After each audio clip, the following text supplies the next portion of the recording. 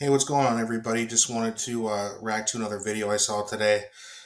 Just about Pierre Polyev basically exposing Trudeau once again on the prices of rent or housing.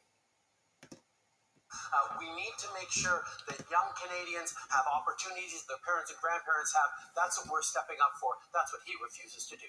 He was the one who said the federal government is not responsible for home housing construction or affordability. That is after he doubled the cost. When I was housing minister, we built 89,000 apartments at an average rent of $973.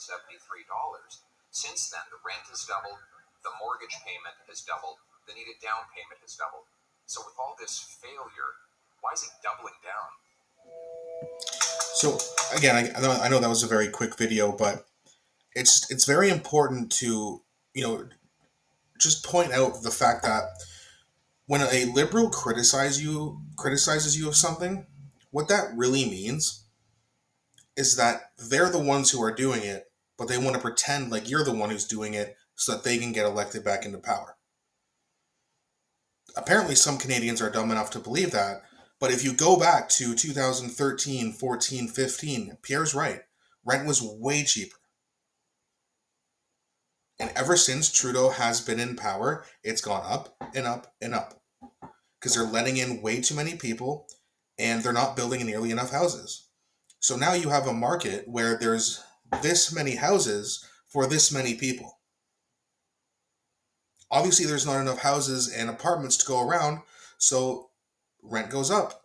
Because that's what happens when you have fewer people, or more people chasing a fewer amount of goods. They have to bid for it. And I've even been through this with landlords. You know, a few years ago, we agreed to pay some lady like $1,000 a month for some like really crappy 2-bedroom basement apartment.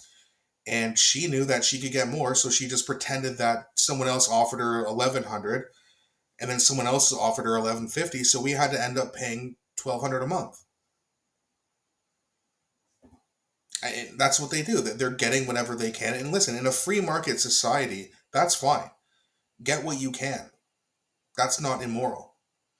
But when you have something like housing, which everybody needs, and you're just jacking up the price because you can, because the government's basically doing you a favor, that's not immoral. That's not moral capitalism. That's immoral capitalism. That's the part about capitalism that needs to change.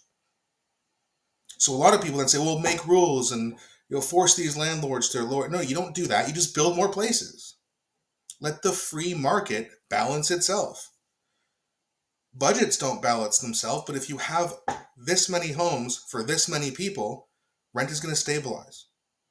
You can't continuously push up the price and negotiate because there's no one else who's willing to pay more.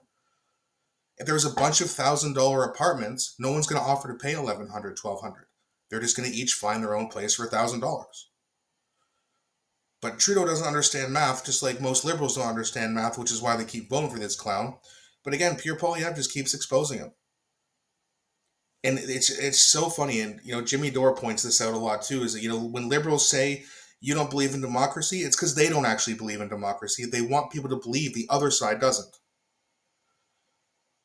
And that's just what they do. And for most people, this strategy is clearly not working, but for some it is. But not enough. Something needs to change in Trudeau's favor, and I don't. What could it possibly be, other than buying votes with a universal basic income program, which we've went over a bunch of times. But even that, I don't know if that's enough to work. Most people understand that the money is going to have to come from somewhere. And they say, we'll take it from the rich people. Well, the problem with doing that is rich people have freedom. They can just go, okay, I'll move down to Texas, I'll move down to Tennessee, I'll move down to Florida where there's way less taxes.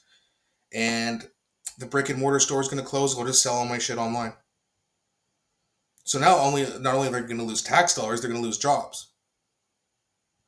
Or the people are going to lose jobs, rather, because they're going to lose businesses. Right? If I'm making $500,000 a year and you want to tax me at 80% like Jagmeet does, I'm leaving. Well, that's because you're selfish and greedy. No, it's because I don't trust these people, and our employees don't have to show records on where every dollar is going. They can say, oh, we fixed the roads. Go down to Barton Street in Hamilton. Tell me they've spent taxpayer money fixing the fucking road. Give me a break. They're obviously taking some of those funds and using it for themselves. Many politicians, even low-level politicians like small city mayors, have been caught taking, taxpayer money out of the account and buying a pool and shit. These people are so corrupt that they complain and call us greedy when we don't want to give them 80%.